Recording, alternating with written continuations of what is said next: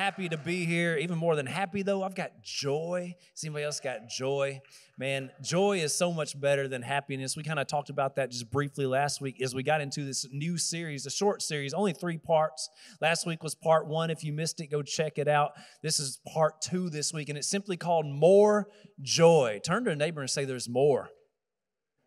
How do we know that there's more? Because 7 separate times in the New Testament, we see the Greek word for joy, chara, right alongside this other Greek word, which is a little harder to say, but we're all going to say it, plerau. Say plerau. That's right, you've learned some Greek now. Plerau, in each of these 7 instances in the New Testament, when you see it alongside chara, means to render perfect, or to complete in every way. So that means when it comes to your joy, it can actually be made complete. Or your joy can be to this new fullness. Is anybody interested in that kind of joy? Yeah, I am too. I thought y'all would want to see it. That's why we're in this series, because I'm so tired, number 1, of seeing Christians go around like we're sad and we got nothing to be excited about. And number 2, even if you can't have good circumstances, how many of you know the joy we have in Christ is something that's not dependent upon our circumstances? It's something that we can have because God has poured it in. It's something we walk in the Spirit, and no matter what's facing us in life, we can have this joy. And it's such this revelation to me that not only can we have a joy that's sustained, but that biblically we can actually have more joy. There's all these ways to do it. So last week, we checked out 3 instances, and they were in 3 separate places, 1 John, 2 John, and Paul's letter to the Philippians. This week, we're going to look at 3 more instances where we can have more joy, a joy made complete. And all of these instances are from one dialogue, one conversation, if you will, between Jesus and his disciples. All of these occurrences happen the night before Jesus goes to the cross. I feel it's especially appropriate in this season as we're only a few weeks now from Resurrection Sunday. And I agree with Matt, the greatest event in human history. Because if Jesus is dead, then what are we here for?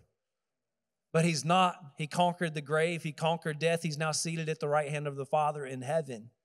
And it's this joy that he's talking about before he goes to the cross.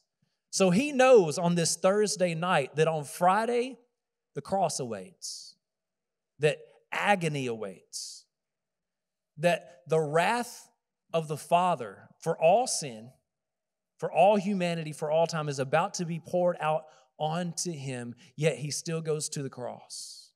Why? Well, Hebrews 12:2 says, for the joy set before him, Jesus endured the cross. So as he's there that night before, he has his closest companions around, his disciples, and he starts to tell them very vividly, hey, things are about to change. Things aren't going to look like they have. I'm not going to physically be with you much longer. And understandably, Jesus' disciples are distraught. They're confused. They have these questions. They can't really understand what's going on. Yet Jesus, throughout this discourse, tells them, not only can you have joy, but you can have it made complete. So we're going to start in John 15. Starting in verse 9. Jesus says this, just as the Father has loved me, I also have loved you. Remain in my love. If you keep my, what? Commandments, you will remain in my love. Just as I have kept my Father's, what? Commandments and remain in his love. These things I have spoken to you, so that my joy may be in you and that your joy may be made full. This is my, what? Commandment, that you love one another, just as I have loved you. Greater love has no one than this, that a person will lay down his life for his friends. You are my friends if you do what I command you. So Jesus says, just as the Father has loved me, I have also loved you. Remain in my love. So when we think about love, our minds usually go to maybe like a movie or something, you know, like at the end of the movie when the characters have danced around each other the whole movie and they finally get to that last scene and there's that perfect kiss scene, you know. Or maybe you think of love and you think about that perfect someone you're praying and waiting for, you know. Or maybe your mind goes back to when you actually felt like head over heels. You had that emotion that everybody talks about when they talk about love. Most of the time when we think about love, we think about something like that. We don't think about commandments. Command is not in our love vocabulary, if you will. But Jesus here is saying it over and over again. If you keep my commandments, you will remain in my love, just as I've kept my Father's commandments and remain in his love. This is my commandment, that you love one another just as I've loved you. You are my friends if you do what I command you. See, the love of God is tied to the commands of God. The love of God is tied to the commands of God. And as it turns out, so is our joy. These things, Jesus says, I have spoken to you so that my joy may be in you and that your joy may be made full. So these things, that's what Jesus says, these things I've spoken to you so that my joy may be in you and that your joy may be made full. So what are these things? These things that he's talking about? Well, the immediately surrounding verses suggest that it's the keeping of God's commandments. It's right there. What things am I talking about? Stay in his love. Do my commands. So you want your joy to be full, remain in Christ's love. Want to remain in Christ's love? Do what he says. I know this is mind-blowing, right? Keep his commands. I mean, commands are good. Well, let me say it a little different. God's commands are good, right? Did you know that what he commands you to do is actually for your good? Did you know that what he tells you is actually for your benefit? Did you know the boundaries he gives you are actually to keep you safe from harm and to keep experiencing the goodness that he has for you? They're put in place for a purpose, and that purpose is for you and everyone around you to thrive as he created you to. God's commands are good. I think somebody needs to say it today because you don't really believe it yet. Somebody say, God's commands are good for me. Oh, they are. God's commands are good for me. They help me. Like, if you can turn this corner in your life's going to be better. Like, let me just tell you, if you can get around this hard, because it's hard. I'm not going to lie. I haven't been here my whole life. Definitely not my whole Christian life. I never knew that everything God told me to do was actually beneficial for me.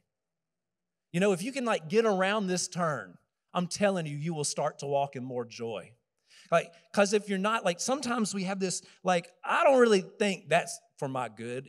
We think that God just like holding out on us, or he's keeping us from things for no real reason. Oh, don't do that. Don't touch that. Don't get involved with that. And there's no real reason backing it. But when we think that way, we make out God to be some joyless tyrant that doesn't like to see his children happy. But that's not the God of the Bible. The God of the Bible, it says he rejoices over us. The Bible says that God takes pleasure in us. Like, that's the God of the Bible. And any boundary that he has, any law that he's given, it's actually put in place for the good of his people. Check out Psalm 19. Here's just a few verses from it. It reads like this: the law of the Lord is perfect, restoring the soul. The testimony of the Lord is sure, making wise the simple. The precepts of the Lord are right, rejoicing the heart. The commandment of the Lord is pure, enlightening the eyes. The fear of the Lord is clean, enduring forever. The judgments of the Lord are true, They are righteous altogether. They are more desirable than gold, yes, much than pure gold, sweeter also than honey and drippings of the honeycomb. Moreover, your servant is warned by them. In keeping them, there is great reward. See, when we keep God's commands, when we do what he says, we experience more joy. So point number 1 of the day, number 4 for our series overall, is if you want more joy, keep Jesus' commands, because then you remain in his love. Point number 1 of the day, keep Christ's commands, thus remaining in his love. See, when Jesus says this, John 15:11, when he says, these things, I tell you, these things he's talking about is at least keeping the commandments of God. Now, he might be talking about even more stuff. He might be talking and referring to everything he's already spoken about thus far in the conversation, starting way back in John 13. And in that, he's talking about loving each other, serving each other, the coming of the Holy Spirit, abiding in him, producing fruit as you walk with him. Now, all of those things can produce joy too. I can tell you in my own walk with the Lord, when I've seen any of those things happen and I'm walking closely with him, I'm even more joyful. There's more joy in my life. But it's safe to say, at very minimum, when Jesus is speaking here, he says, if you want joy made complete, it at least involves doing what he says. I mean, think about it. Doesn't it only make sense that you would only experience full joy when you do what he actually says to do? Or let's say it the other way. Doesn't it also make sense that you wouldn't experience full joy when you're not doing what he tells you to do? I mean, it's right here. Fullness of joy is tied to obedience. And then I don't want you to miss this other part because this is really good too. This other part of verse 11. He says, these things I have spoken to you so that my joy may be in you. Oh, don't miss that. He says, my joy may actually be in you. I mean, are you kidding me? This is the joy of Jesus, the joy of the Son of Heaven, the Son of God. That joy can be in me because that's what he says. Now, this might not even surprise you because you don't think God's capable. It might surprise you because you don't think Jesus is joyful. Because somebody in here, maybe not anybody in here, people watching later, somebody watching later, you probably have this image of God like he's always mad and upset. You might have an image of the Father like he's this ratchety old man, just yelling at the neighborhood kids about everything that annoys him. He's got this big stick just waiting to beat you up when you do something wrong. And somebody has that same image of Jesus as they have of the Father, that he's always upset and angry and mad, or maybe he's sad and subdued. And this is the image that you have of Jesus when he walked around the earth. But check out Psalm 45. Here's what it says. Your throne, God, is forever and ever. The scepter of your kingdom is a scepter of justice. You're like, well, yeah, that fits. Well, read on. You have loved righteousness and hated wickedness. Therefore, God, your God, has anointed you with the oil of joy above your companions. These words, written way back in Psalms, are fulfilled ultimately in Christ. How do I know that? Because in Hebrews chapter 1, verses 8 and 9, the writer of Hebrews quotes these very verses and ascribes them to the Son of God. So that means Jesus Christ himself was anointed with the oil of joy, with an oil of gladness. That don't sound like no sad Jesus to me. That sounds like Jesus had joy all over him.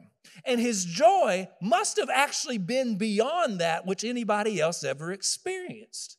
That's what Psalm 45 says. It says he has more joy than above his companions or beyond your companions. That's the oil of gladness, more than anybody else. It seems to me that Jesus actually had more joy than anyone. Isn't that crazy? He can be a man of sorrows because he bears the weight of the world, yet he has more joy than anyone else. It seems to me like Jesus walked around not. Why are we walking around all? It makes no sense. If we're to be more like Jesus, not only can we walk in the joy that he says we can step into by obeying his commands, but he says, you can have my joy, the capacity of which I can't even imagine. It seems to me like Jesus had a capacity that can't even be measured. It seems to me Jesus had more joy than anyone else on earth, any man, woman, child ever experienced. And now he wants to give it away. He wants to let me in on that. Like I can possess that. Man, what a generous God we serve. Like that's the kind of stuff you can't buy. You can't self-help yourself into that. That's the Lord Almighty saying, hey, you want to experience something that's impossible otherwise? Hey, you can step into this. That's the joy of the Lord. And then he keeps going. Now, there's a whole lot here in this discourse about joy. When you go back to read it later, I just want you to notice how joy is peppered all over what he's telling his disciples, even as he's going to the cross. But right now, we're going to drop all the way down to John 16:23. I'm going to pick up there, and Jesus says this, truly, truly, I say to you, if you ask the Father for anything in my name, he will give it to you. Until now, you have asked for nothing in my name. Ask and you will receive, so that what? Your joy may be made full. Point number 5, for more joy in your life, ask and receive from the Father in Jesus' name. Ask and receive as you pray to the Father in the name of Jesus. I mean, who knows that when you get a prayer actually answered, you got more joy in your life, yeah?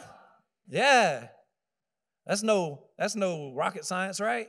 You get a prayer answered, you're more joyful. Like I can't tell you how joyful I was 10 plus years ago when I finally met Chelsea, now Chelsea Keys. After years of praying for a wife, I'm talking years, I was joyful. I wasn't just happy. I was full of joy, ladies and gentlemen. I was a happy, happy boy, full of joy. And I can't tell you how happy I was. So much joy. I can't tell you how happy I was last week as Xavier got baptized. After so many of us all prayed for him, for God to move on his heart, and he did.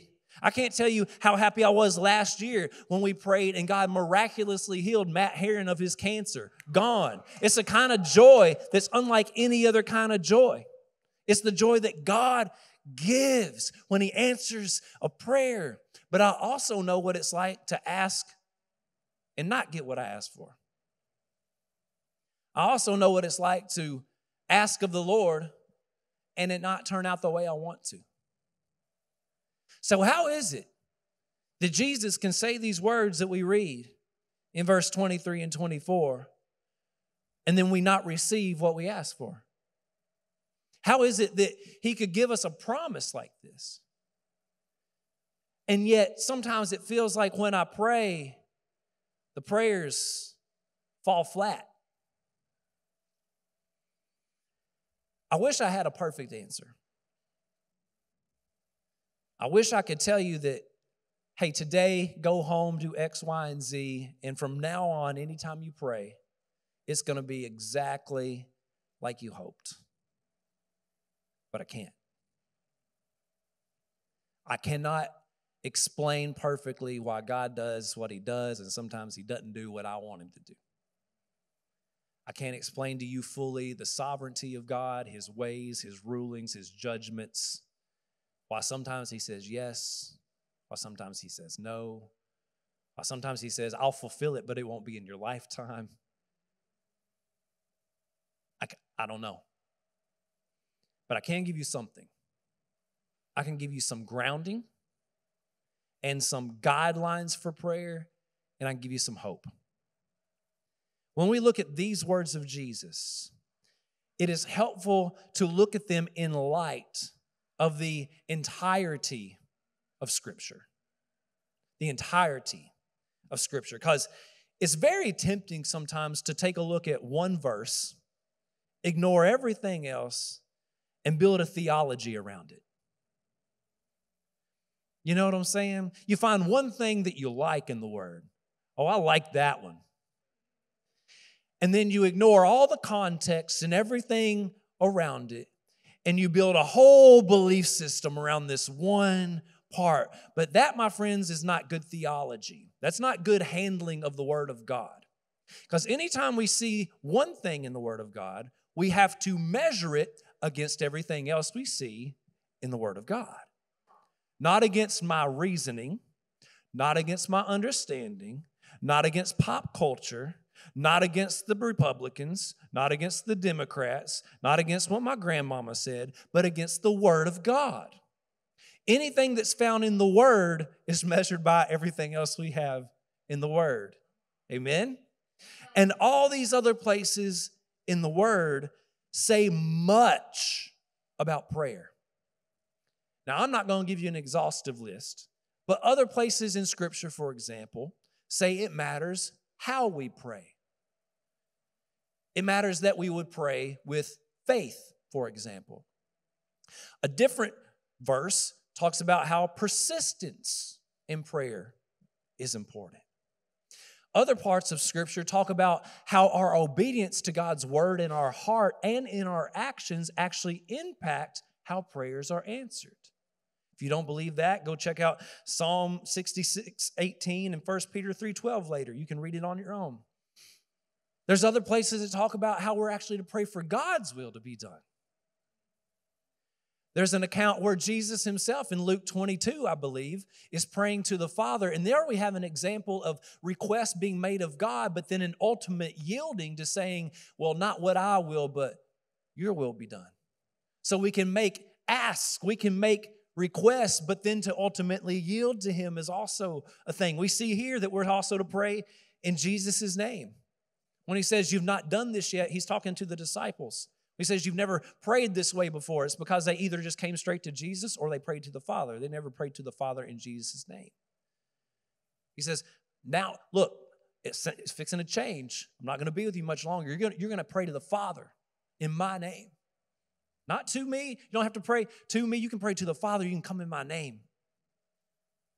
And he says these crazy promises here. Ask anything.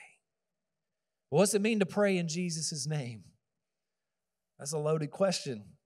Not only is it coming to the Father in the name of Jesus, but it might also mean coming in his character, praying in accordance with his will, with his nature and purpose that's been revealed on earth, with, fulfilling his will and mission. Like there's all kinds of ideas of what's it mean to pray in the name of Jesus. I say all this to say when there's prayer going on to you, from you to the Father, there's a lot at play. There's a lot of variables, okay? Specifically, there seem to be some qualifiers. So, for example, if we don't pray in faith, then something's lacking in our prayers. The Bible speaks to it. Or if we, what's another one? If we ask with the wrong motives, we might not get what we ask. Or if we're living in sin, the response to our prayers might be hindered because of what we're living in. These are things we don't like to talk about, but it's the fullness of the Word of God that it has to be weighed against. All of these other scriptures show us there's so many things going on. And you might be thinking, well, Adam, why would I even bother? Like, why pray?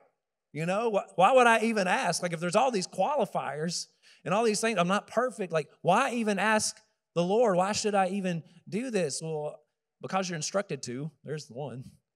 We're actually told to pray. We're instructed to pray. Jesus told his disciples, hey, this is how you pray. He told them how to do it. Then you see Jesus modeling prayer. He's over and over again going to get alone with the Father, one-on-one. And the disciples see this. And we can't forget James 4:2, because this is another reason you pray. You do not have because you do not ask. Ye have not because ye ask not. So that could be that there are things withheld from you right now merely because you won't ask for it. If you'd ask, he might just come through. But I'm scared. I'm scared of being let down. And I'm going to tell you, honestly, I get it. Despite all of these qualifiers and despite even the potential letdown that's there when God doesn't answer like you want to, Jesus, over and over, ask and ye shall receive. Ask and you will receive. He gives this stunning promise here. Ask the Father for anything in my name, and he'll give it to you. Ask and you will receive, so that your joy may be full. So when you do ask in faith, and when God does answer your prayer, I'm telling you, you are going to walk in a joy more full than you have now. But sometimes you just got to ask. Is he going to answer? I don't know, but you got to ask. Turn to somebody and say, ask. Ask, ask, ask. I could get in trouble saying that word a little wrong. Ask. Ask. Okay. All right. Our final instance of the day that we're going to look at is of joy being made full. We're going to drop down one more time to John 17, verse 13. Is this practical enough? Is this a way to see some joy in your life? John chapter 17 is where we're looking. Now this chapter, the entire chapter, is a picture of Jesus, the Son, praying to the Father. Now there's other instances through in the Word where Jesus instructs other people how to pray, but this is the fullest picture we have of what Jesus actually said and how he communicated with his Father. It's the entire chapter, and just one verse is what we're going to look at.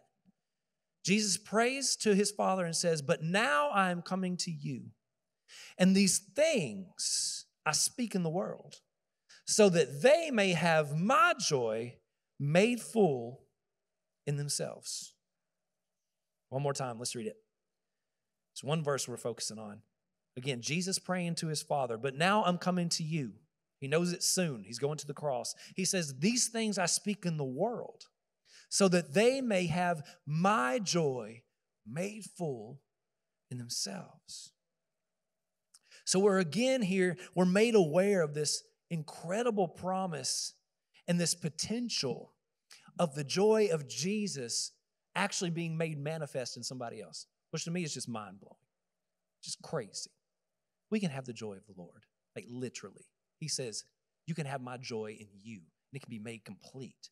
And he's praying to the Father, and he expresses, he knows, hey, I'm coming to you. Yet he says, I speak these things in the world so that they may have my joy made full in themselves. So what things here is Jesus talking about? What things is he speaking that we might have his joy in us brought to fulfillment? I think it's everything you're going to read there in John chapter 17. I literally think it's everything that he's praying in this high priestly prayer to his Father. And he's saying them out loud in the presence of his disciples. And all of those things help to make their joy complete. I literally think it's all 26 verses. Now, we ain't going to go into all 26 verses today. Don't worry.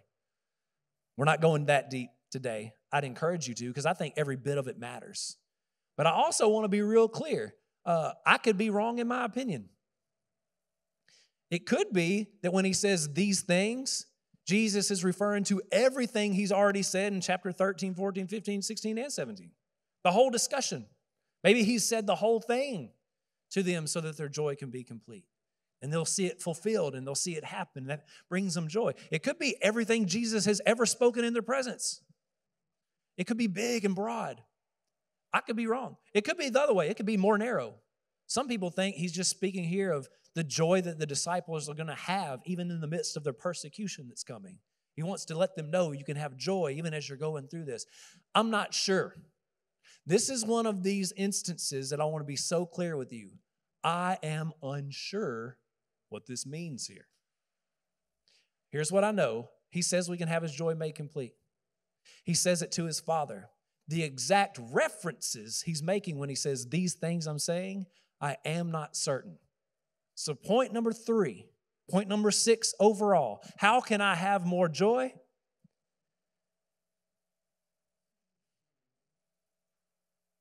I don't know. It's a question mark. How can you have more joy? Here's the question for you. What do you think John 17:13 says? What do you think Jesus is saying here? When you read this, when you go back and study this, what is it that God is offering to us? And how do we obtain it? What do you see when you look at this verse? And I love it that I can bring it to you this way. Because I'm not big on hey, let's put somebody up here in a pulpit and just tells you, hey, go read your Bible, figure it out for yourself. Every week. That would be old, right? Be like, come on, teach us something. But at the same time, I would love it if every single one of you would go to your own Bible and read it for yourself every week, right? Right? This is to be teaching, upbuilding. This is to not be your only little bite of the week. You will be malnourished. You can't live on this alone. You'll get by. You may not die, but you're not going to be having joy to the full. Well, how can I walk in Jesus' commands? Aren't you going to tell me all of them? I ain't got time. You're going to have to read them. Get them in your heart. I say this to not bring it to you and just pass the buck. But I don't want to just give you my opinion on John 17:13, and when there's many opinions that could be had. I wonder what you think. I also, if my opinion's wrong, I don't want to be telling you the wrong one, acting like it's the only thing. It could be many. The point is this. What do you think about this? My challenge to you is this week. Go read John 13, 14, 15, 16, and 17. Read 5 chapters. It's one discourse from Jesus, the longest one in all the Bible. And when you read it, see what you think he's saying. Notice how joy is all throughout it, even as he goes to the cross. As he reminds his disciples that he loves so much, that, hey, things are about to change. The world is going to be celebrating that I'm gone, and you're going to be weeping and so sad. But when I come back, your joy is going to be made full, and they can't take your joy away. I want you to see the fullness of what's here, way more than I can talk about in a message. I love bringing this last point to you like this today with a question mark, because I want to encourage you to see what you think about it. Yes, I want you to have more joy. Yes, I want you to start walking into the fullness of what God has for you in this area, but I want you to do it not just because I say it or because you see the point on the screen, but because you believe it, because you see it from His Word. It's a different conviction when you're not living on the points of the pastor, but you're living on the Word. It's the living, breathing goodness. It's just, there's something different about the Word of God.